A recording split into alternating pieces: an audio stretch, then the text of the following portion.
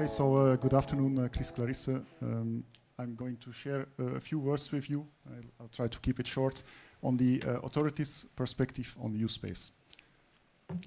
So what you see here is just showing the wide variety of aircraft that we are doing something for.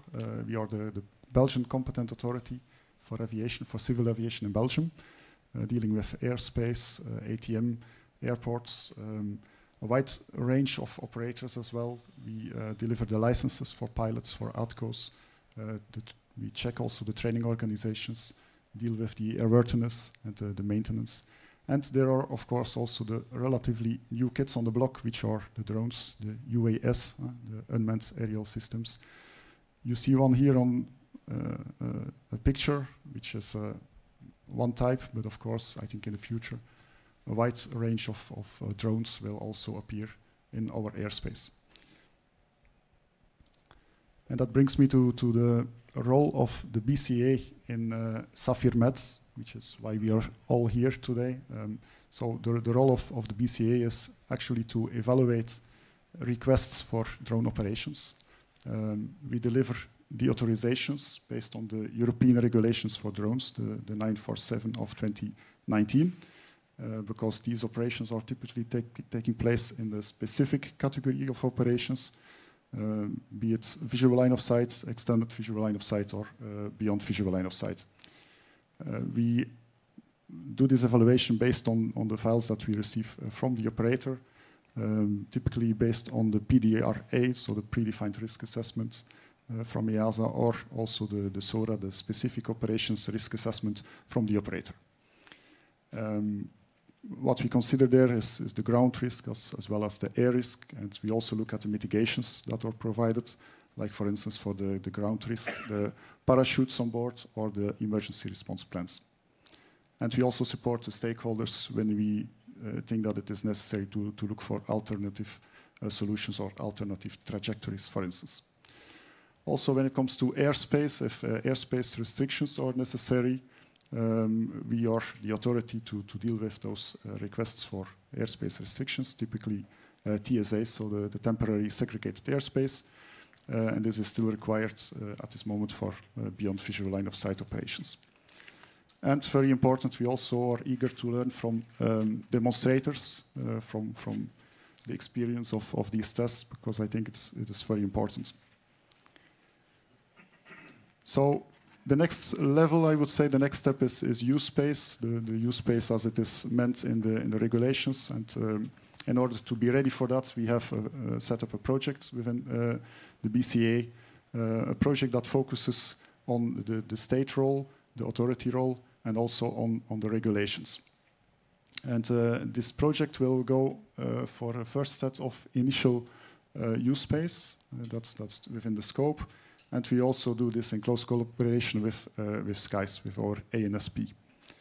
Of course, we look at the regulations. That's our basis. That's our Bible. So these regulations, as said before, will become effective as from 26th of January next year.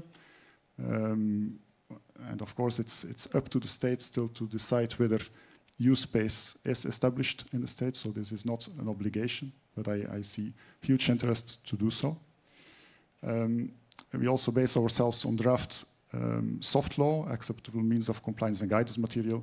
And we also look forward to the result of the discussions on the Single European Sky 2+ package, because also there are some regulations dealing with use space, notably for the Common Information Service Provider cost and pricing.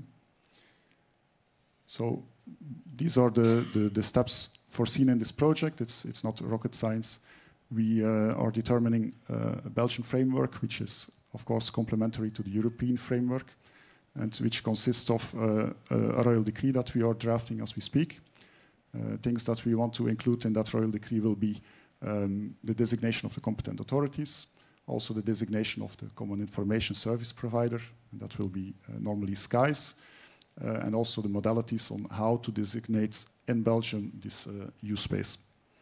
Also, things like resources and procedures make part of this Belgian framework. Next step will be the designation of use space, where we do a study of this initial set of use space, One of the things we have to do there is this so-called airspace risk assessment, and it also includes a job to coordinate and to consult with other stakeholders, with other authorities. This will bring us to the formal decision on use space, where to establish use space, and this, of course, will then be published for manned aviation in the AIP and for the drone community in our drone guide. And then the last part will be the certification and the safety oversight done by the authority. This is also an important element, and there will be the new certification of the single CISP, the Common Information Service Provider, as well as the USSPs, if they are established in Belgium. That's also one of our duties. For the ANSP, they already have a certificate, of course, but they will have to adapt their procedures if we establish use space in controlled airspace, and so that will be managed through the change management procedure. And then last but not least, once use space is up and running, we will monitor and assess the safety performance, and that will be an input for our risk-based oversight. So that's it. Thank you. Thank you, Kris. Thanks very much.